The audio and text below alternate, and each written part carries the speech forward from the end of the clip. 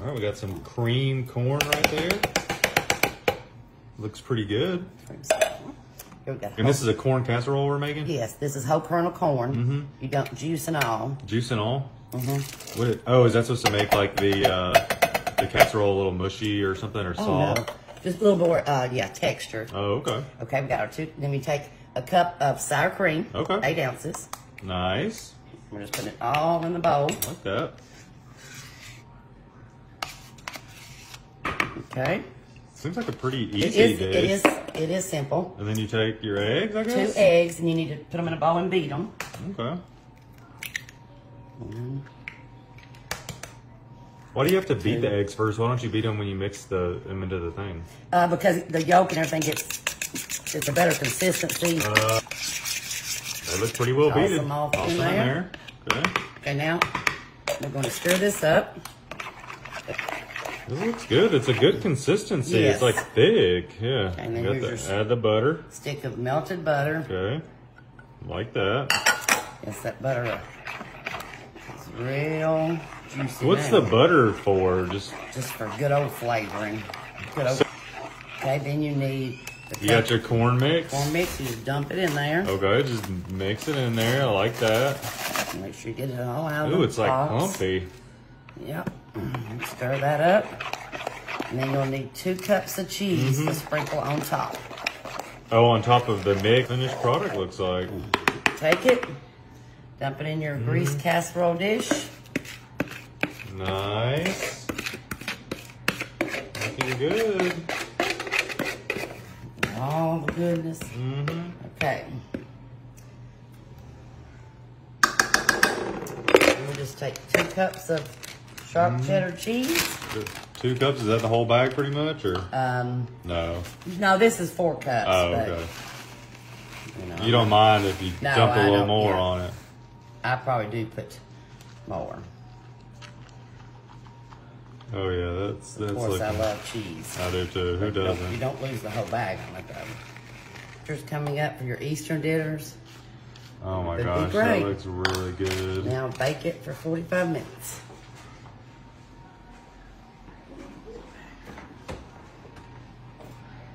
On 350? On 350.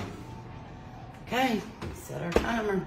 Better, Kim. Got 29 ounces of peaches with the juice. With the juice. Gonna pour that in a 9 by 13 pan. That looks really good. Then additional 29, but without draining it. But those Okay, so there's no juice in that second one. right. Okay. First, okay. Ooh, why is that one more? It looks like an orange. It's just Special? Yeah, special. 3/4 teaspoon of cinnamon. Okay. You're just gonna take the cinnamon. Just you ain't got any out yet. No, There it is. I won't. Well, it takes just Ooh, a I like second. that. You don't want it being all in one spot. Yeah, that looks good. So you've got the cinnamon, 3/4 teaspoon. Mm-hmm. Okay. Then you're going to take vanilla cake mix. Oh, I've never seen vanilla before. I hadn't either. That looks good. Smells good too. Take it.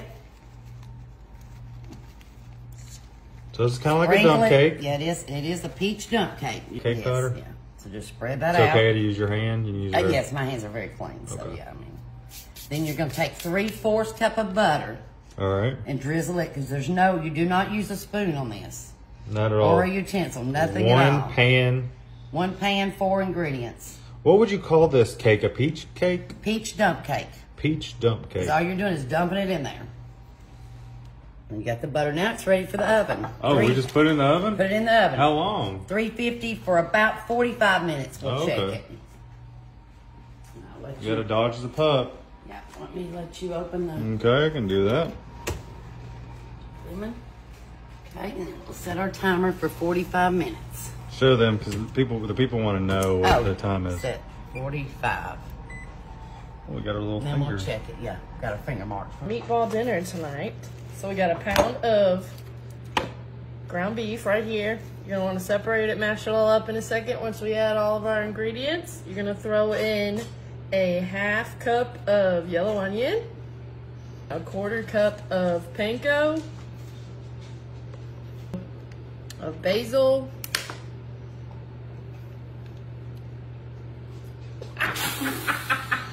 do a teaspoon of parsley. Mm-hmm. Gotta be a little bit more careful than me.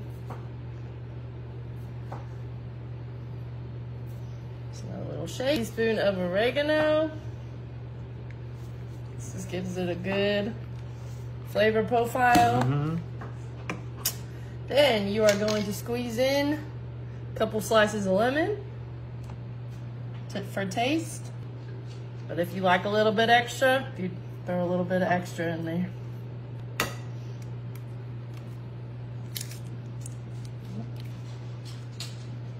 Nice. We got our meatballs done, looking good, and we got our potatoes. We lined a cast iron skillet with potatoes.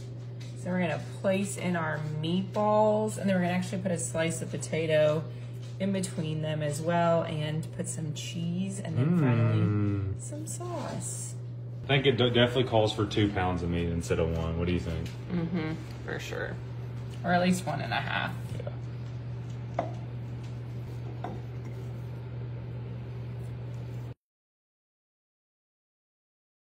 All right, now we're gonna make our sauce.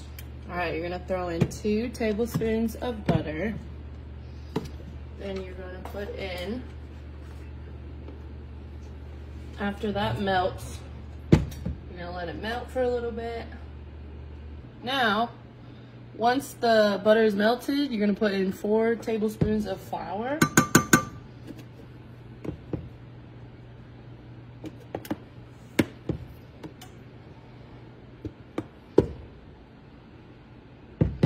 And you're gonna stir that until it darkens.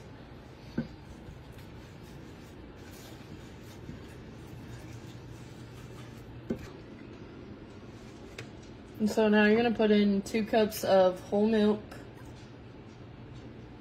And once those are in, you just keep stirring. So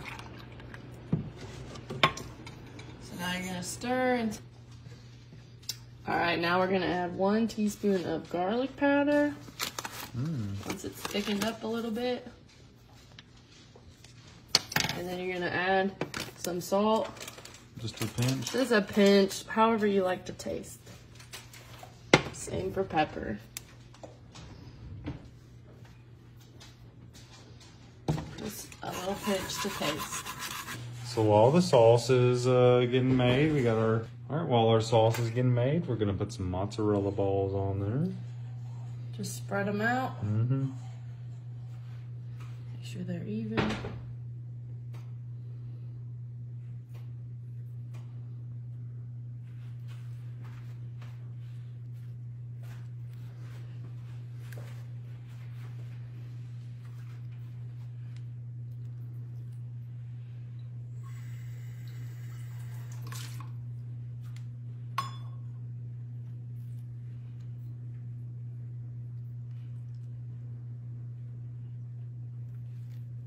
Right after we get that, All right, we're gonna put our red sauce on top of this. It's just 1 cup, and it should go all across.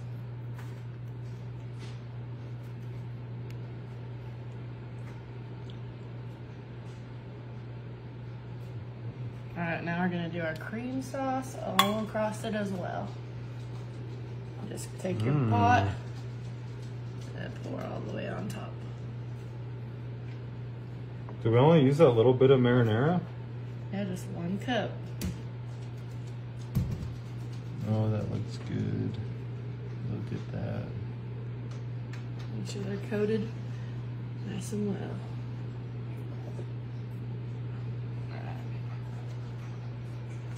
Now we're gonna cover the. Alright, Did you get all this sauce, Chris? no, do we need all of it? I think we're good. It's a lot of sauce. I'm videoing. Alright, we're gonna cover the entire thing with some shredded mozzarella. And if you're like me and love cheese, Just dump that whole feel bag free on to, there. yeah, exactly. Use it all. Can't go wrong with a little extra cheese. Get them arteries nice and flush.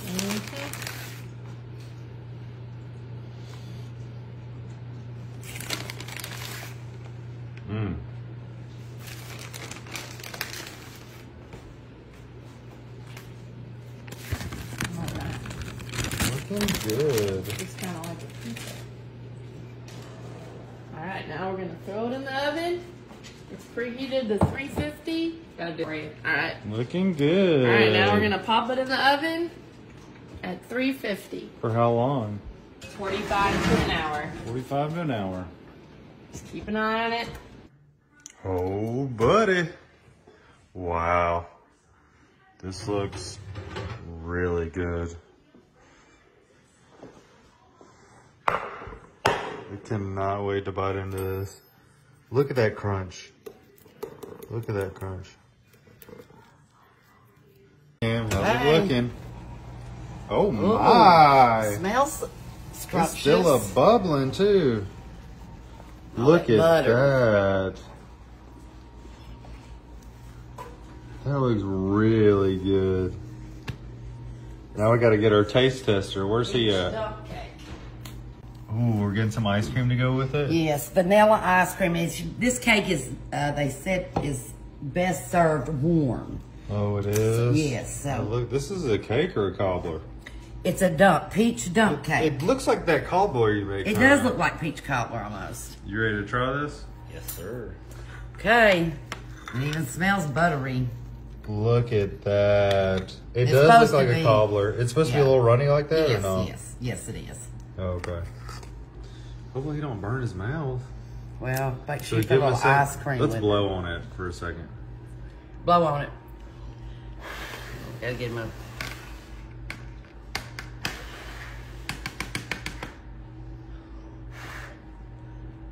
Use the ice cream, it should cool it off. That one has to be ate with a spoon. Yeah, I'd blow Oh, on that's that. pretty hot. Yeah, I'd blow on that.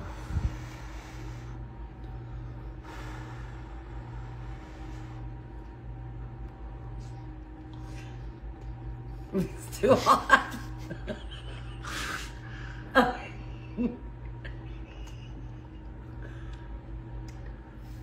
Oh no, it's just really hot.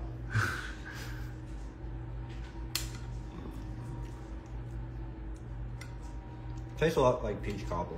Does What would it? you give it? 8.2. Okay. All right, let's see how it is.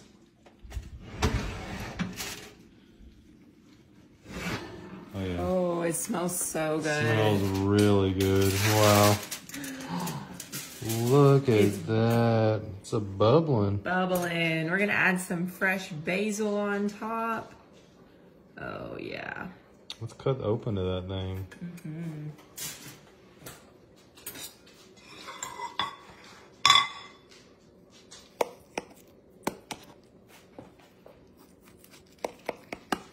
And scratch the pan.